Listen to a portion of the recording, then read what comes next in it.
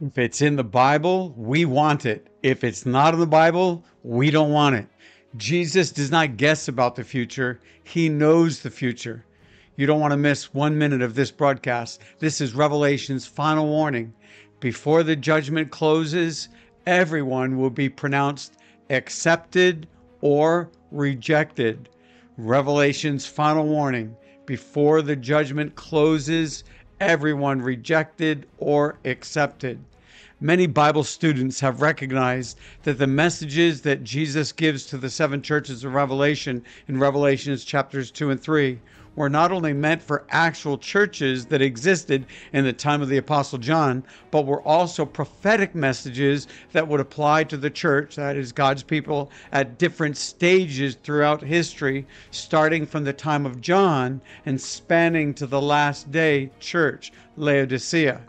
So, for example, the first church, the Ephesus church, corresponded with the church that was in existence in the time of John.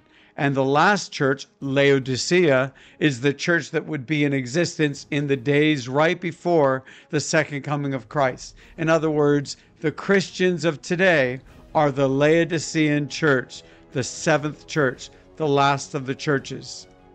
As we read the message of Jesus to the Laodicean church, any pretentious self-righteousness is shattered to smithereens. Matter of fact, we are in desperately alarming condition, and this is serious. Here is Jesus' diagnosis in Revelations 3:14-16. And to the angel of the church of the Laodiceans write, these things says the Amen, the faithful and true witness, the beginning of the creation of God. Watch this. I know your works, that you are neither cold nor hot. I could wish you were cold or hot. So then, because you are lukewarm and neither cold nor hot, I will, watch this, vomit you out of my mouth. Whoa. Jesus says that Laodicea is making him nauseous, so much so that he is about ready to vomit many out of his mouth. Now, some people want to sanitize this picture, but there is no sanitizing. It is not a good picture at all. But here is the thing. The word vomit, also known as emesis, is a complex reflex coordinated by a specific center in the brain stem. And when it is stimulated, it is an involuntary reflux controlled by the autonomic nervous system. It's a reaction, in other words. So in other words, Jesus is not doing the rejecting per se. It is the natural result of our own choice of being lukewarm when we could have chosen to be cold, that is refreshing others with our love from God, or hot, that is passionately in love with God. So let's read on. Verse 17 says, because you say, I am rich, have become wealthy, and have need of nothing, and do not know that you are wretched, miserable, poor, blind, and naked. Jesus is warning us that we don't see the danger that we are in. We say we are rich, but we are actually bankrupt. Spiritually speaking, we are feeling pretty good about ourselves. We are patting ourselves on the back for our moral accomplishments. We are proud, spiritually proud. We are self-made. We present ourselves as if exquisitely dressed, when in truth we are spiritually naked and completely destitute. We are not in love with our Savior, Jesus Christ. That is, many are not. So, alarmingly, the condition of Laodicea seems to line up with the condition of the religious establishment in the time of Christ. Matthew 21, 8-12, we find an interesting incident that seems out of character for Jesus. As Jesus is walking with his disciples towards Jerusalem under the hot sun, he is feeling very hungry. They happened to walk by a beautiful fig tree that was fully covered with green leaves. It appeared to be very fruitful. However, Jesus walked over to pick some of its fruit, but surprise, there was no fruit to be found in it. None. So then Jesus cursed the tree. Jesus said, may you never bear fruit again. At that moment, the tree actually shriveled up. Wow, amazing. Was Jesus fooled by a fig tree? Was he angry at the fig tree? Jesus was simply using this as a powerful, striking illustration to impress a very important truth upon his disciples. The pretentious tree was just like the pretentious religious leaders. Their appearance was promising, but they had none of the fruits of the Spirit. They lacked God's love and mercy. The religious leaders of Israel appeared to be faithful to God through their rituals and outward appearance. They claimed to be rich in God's blessings, and they did not sense their need of a Savior because they were children of Abraham. So they claimed to keep the law, yet they were blinded by jealousy, hatred, murderous intentions. They lacked true spiritual faithfulness or fruitfulness and obedience to God's will. This is why Jesus called them hypocrites. He also called them blind guides.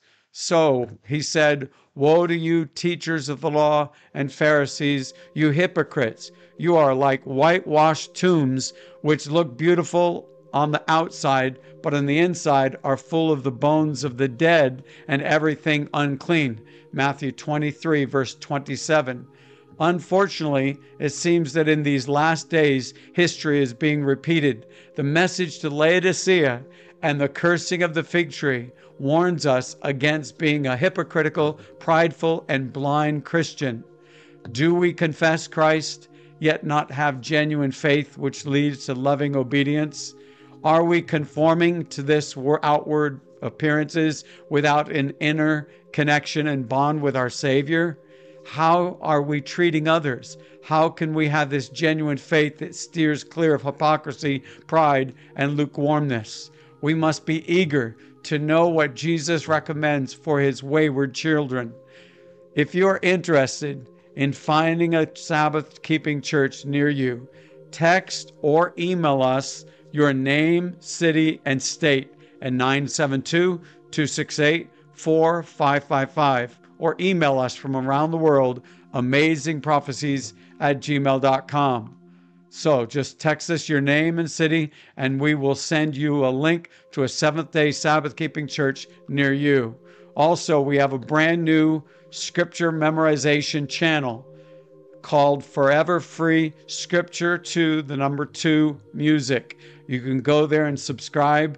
It's brand new. It's only been in existence for a couple of months. And we've got about 12 scripture memorization videos to help you memorize scripture. And so very powerful scriptures to help you and aid you to memorize scripture. Also, we have a colorful magazine, an e-magazine on Daniel and Revelation. We want to get it into your hands. It's an e-magazine. Just click on the link below. Let's keep going. Here's the counsel from Jesus to us. Revelation 3:18-20. I counsel you to buy from me gold refined in the fire, that you may be rich, and white garments, that you may be clothed, that the shame of your nakedness may not be revealed, and anoint your eyes with eye salve, that you may see.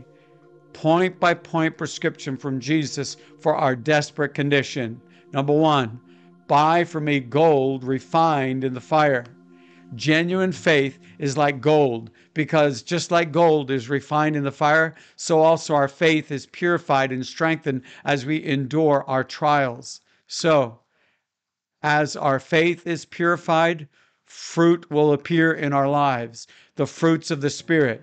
Jesus invites us to buy this gold from him.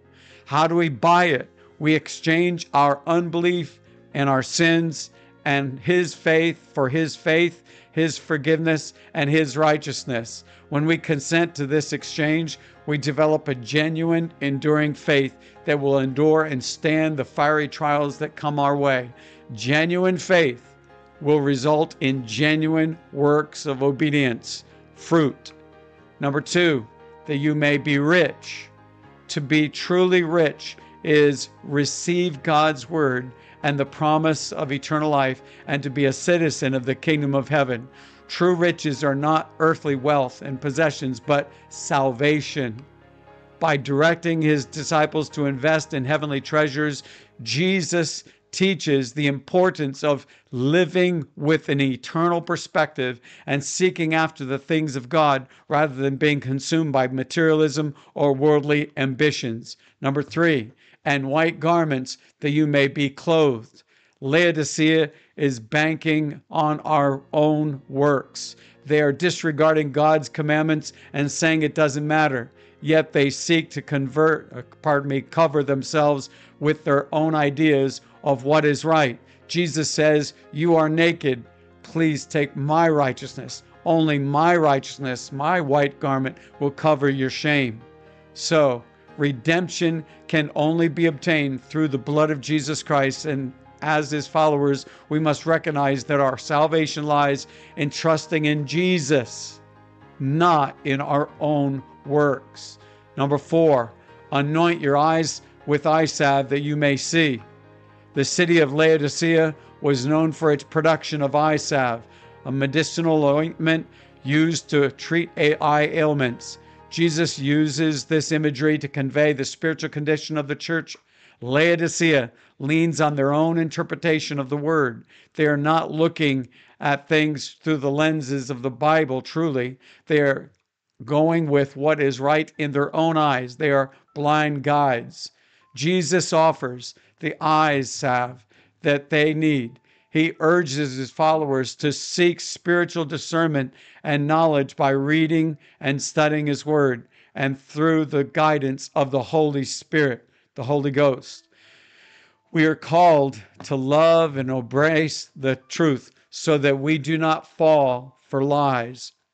It will be seen if we have the truth, if we love the truth, by whether we follow the truth in reality.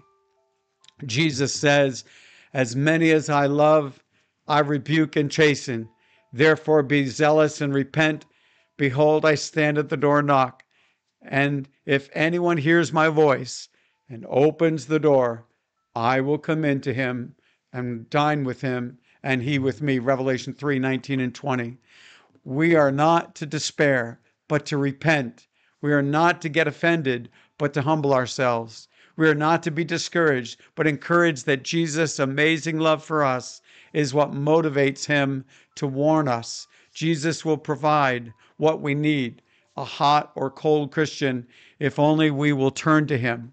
We must prayerfully heed the words of warning that Jesus gives his last day followers. May we hear his words, have ears to hear and eyes to see. He is our loving Father who knows his children well. Let's have a word of prayer. Father in heaven, thank you so much, Lord, that you love us. Thank you for your kindness, for your goodness. Thank you that this is the victory that overcometh the world, even our faith, according to 1 John 5 and verse 4.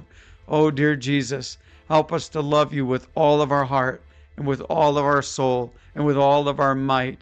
I pray that, I know, Lord, that those who are tuned in right now to this broadcast, you led them to the channel.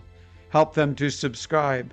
Help them to stand with us. Help them to like and share this program to get the gospel out to the world more fully, more profoundly. Oh, Lord, you are so good to us. Please abide with us, Lord. You died for us, Jesus. We want to live for you. In Jesus' name, amen. So this is Mark Fox signing off for now. Make sure you subscribe and hit the bell icon so you don't miss any of our future uploads. Remember, we love you, we care for you, and remember, Jesus died for you.